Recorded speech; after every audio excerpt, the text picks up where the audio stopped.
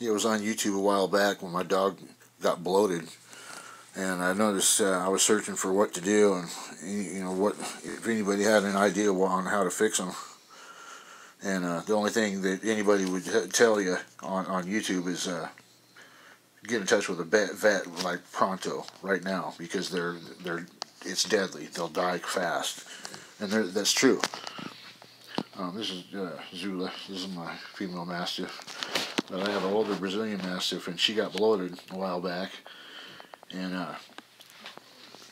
so I took her to the vet. That's the only thing I could do. I couldn't find anything on YouTube, or nobody to tell me nothing. So it cost me about $700. But what they did is they put her on her back like this, and then shook her back and forth, and it stuck on one side like that.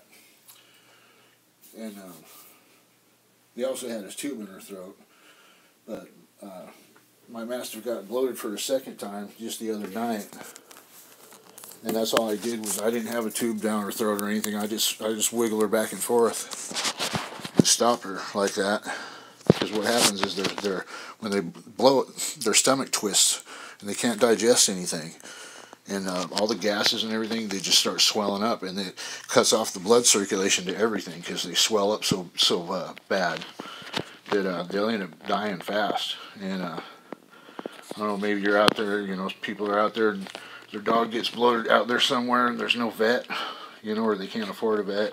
I'm sure a lot of dogs end up dying because they get bloated and nobody can afford the vet, and that's a terrible way to die.